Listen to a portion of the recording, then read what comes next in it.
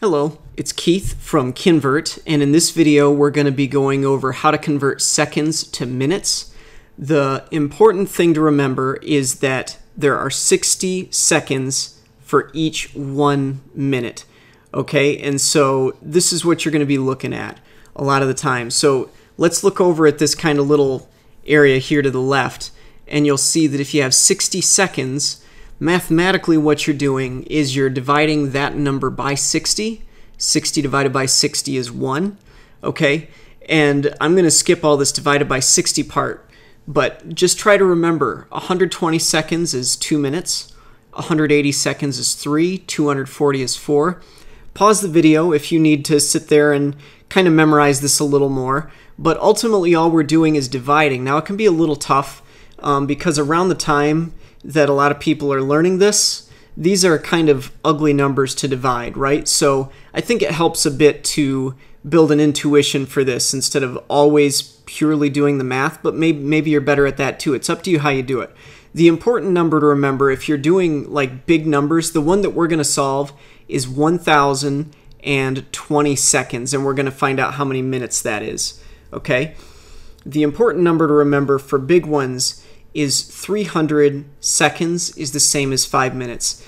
That is easier numbers to remember, and this is going to help us, this 300 seconds per 5 minutes. That's going to help us when we solve for this 1020, okay? So again, pause the video if you need to kind of look at this and remember 60 seconds is 1 minute, 120 is 2, etc. It's up to you. So now let's try to solve this. Now mathematically, what we're doing is we're taking this 10-20 seconds, if we want to find the minutes, 10-20 seconds divided by, I'm going to do it this time with units. We have 60 divided by 1 here, and this is seconds per minute. Okay, we're just taking this 60 divided by 1 seconds per minute. Now 60 divided by 1 is the same as 60, okay? And this is going to end up being something. This is also the same as just saying 1020 divided by 60. This is an easier way to look at it if you're just trying to do the math. From an engineering standpoint, we like to use the units, but this will still get you the same answer. But what I'm going to do is I'm going to use this 300. Okay, so let's see, 300 and then 600 and then 900. And then from 900 we would go to 1200, but that's too big. Okay, so I want to go to 900. So 900 seconds. So I've got 1020 minus the 900. What does that end up being? That is 120. Okay, so to get to this 1020, we needed 5 minutes, right? This isn't 5 minutes. So the 900, this is the 900 here. Okay, and this is coming from 3 chunks of 5 minutes. Do you see that? So we've got 5 minutes is 300. So 900 seconds is going to be 15 minutes, right? We need 3 times 300 to get 900. And then we take 3 times 5, we're going to get the 15. So we have 15 minutes so far. And then we're adding in to that 120 seconds, that's 2 minutes.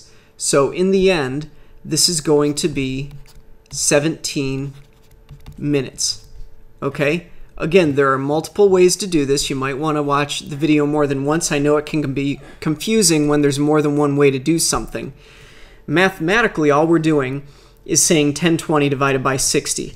I can double check that on my calculator, but 1020 over 60 is going to give us a 17, and it did, okay? So mathematically, this gets us the 17.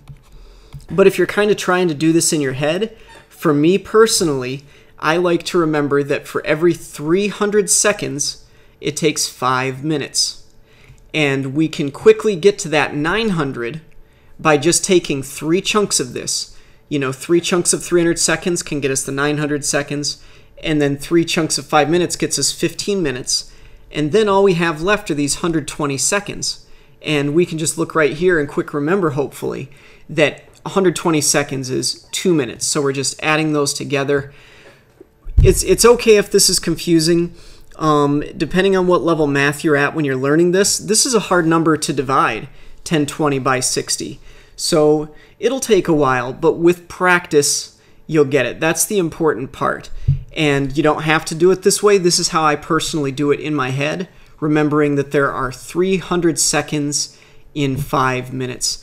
This is Keith from Kinvert. I hope you found this helpful. Remember, you can watch it again. You can pause it if you need to. And we will see you guys in the next one. Bye-bye.